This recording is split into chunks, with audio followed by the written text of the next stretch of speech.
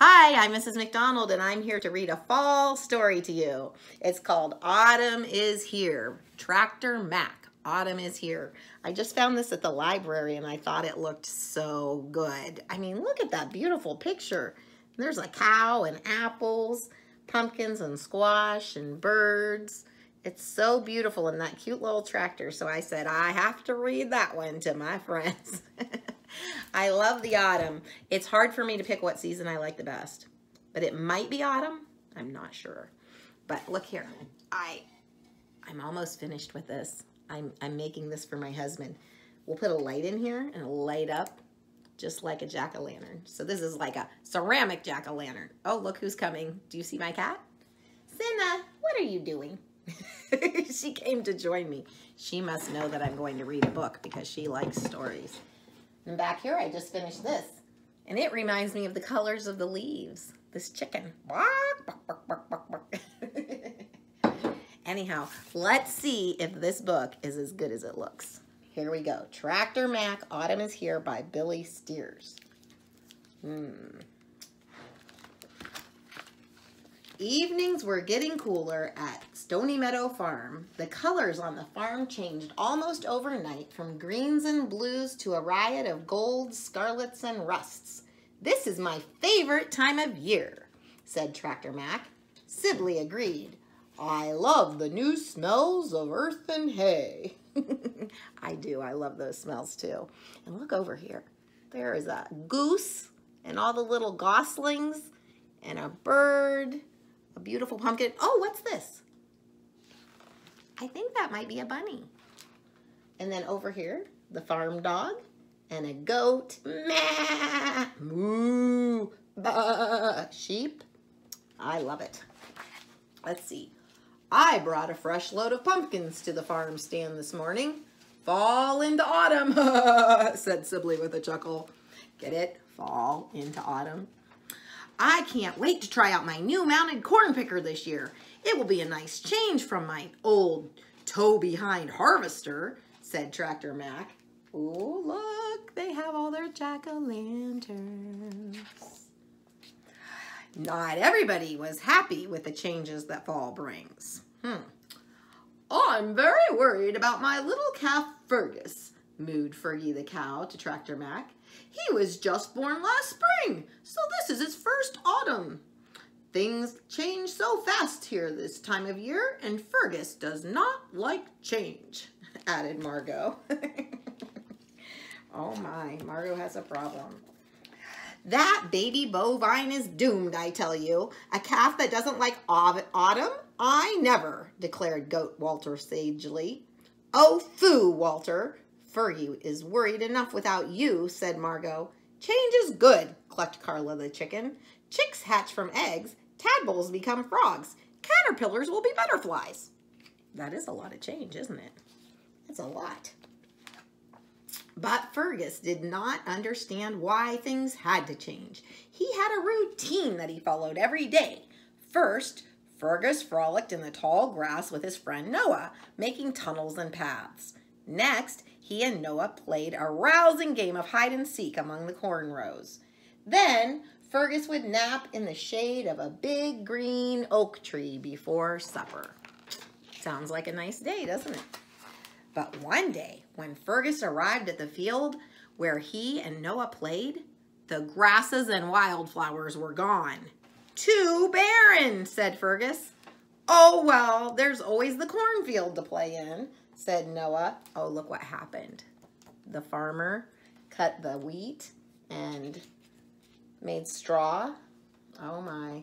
But the cornfield was also gone. Nothing but stubs and stalks remained. Too stubby, cried Fergus. We could play a different game, said Noah.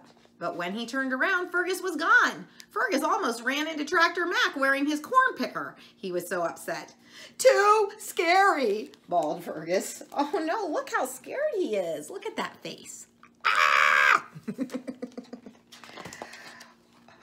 Fergus ran to his favorite big oak tree, but its leaves were now amber and brown. He slipped on a pile of acorns that were where he would normally lay in the shade. Too much, wailed Fergus. He needed to find some place that always remained the same. Change your pace, young calf. You almost bowled me over, shouted Goat Walter. Noah could not find his friend anywhere. He asked Fergie and his Aunt Margot. He asked Sibley the horse. He asked Sam the ram. That crazy mini bull ran that way, said Walter, who had been the last one to see Fergus. I have a hunch about where he might be, said Tractor Mac. Fergus would want to find a place that doesn't change much. I wonder what place doesn't change much. It's probably inside, because inside's more likely to stay the same than outside. Although my house changes on the inside all the time. My husband changes the decorations every season. I have to show you those. Look at this. The root cellar was a calm, snug place. The temperature always stayed the same. The lighting and smells remained constant. It was dry, cool, and quiet. And Fergus hoped it would never change. Come out so we can talk, Fergus, said Tractor Mac gently. We need to show you some things, said Sibley. It's okay to come outside, Fergus, urged Noah. Tentatively, Fergus poked his head out of the root cellar. Tractor Mac took Fergus over to the silo. I use the corn picker to bring in the corn. The stalks get put into the silo and the ears of corn go into the cribs to feed all the animals through the year, explained Tractor Mac. I like the corn stalks better when they stood in rows, moaned Fergus. The fields are cut for hay to feed us and for straw for our bedding, said Sibley. The fields get to rest through the winter. Then they'll grow new crops in the spring, added Sam the ram. Yes, in the winter everything rests. I could use a nap. Maybe I need one winter day to nap, huh? I think the hay was better when it grew as grass and flowers in the field, complained Fergus. I know you're unhappy about the leaves falling off the trees, but the trees aren't dead. They're just getting ready to sleep through the winter, said Sharon the sheep. The leaves help the soil, and the falling nuts and seeds will feed the animals. Some will grow into trees, said Tractor Mac. Fergus thought about the leaves spiraling off the trees and the acorns on the ground as his friends walked him home. Fergie and Margot were very happy to see him. As the weeks went on, Fergus watched the changes around him.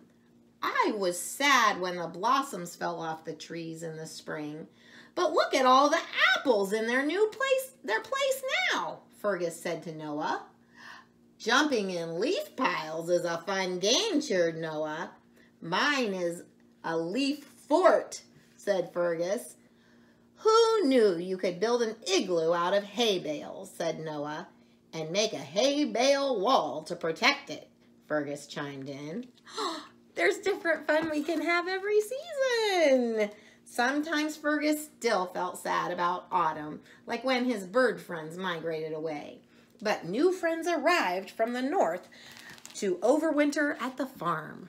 I'm glad they fill the feeders here, said a little gray and white bird. Oh, do you ever fill the bird feeders so that the birds have something to eat in the winter?